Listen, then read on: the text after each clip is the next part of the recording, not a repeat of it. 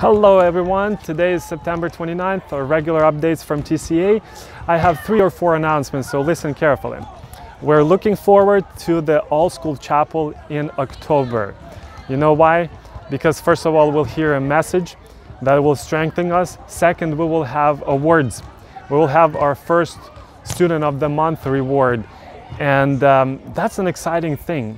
Not only that, we're doing Golden Broom, we're doing Bible trivia winners and other things that motivate students, that reward their consistent behavior, academic success, their improvements in studies. So stay tuned, we will make announcements about the exact date. Second thing, we also want to reward parents. In October, somewhere in the middle of October, we will send by mail loyalty program vouchers. Again, we want to say thank you for everyone who supports us, who stay with us for years now, and we will do that in the month of October. Third, auction fundraiser. On behalf of Mrs. Dubak, our auction coordinator, I would like to remind about the due dates. First one is October 15th, and it's donations or opt-out fees. Please mark your calendar and make a decision whether you donate something or you opt out.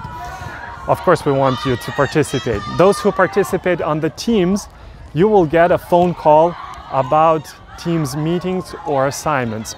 And last thing, of course, auction date is November 5th. November 5th. Last thing, this is going to be just a reminder, but we need to make sure that kids are dressed warm.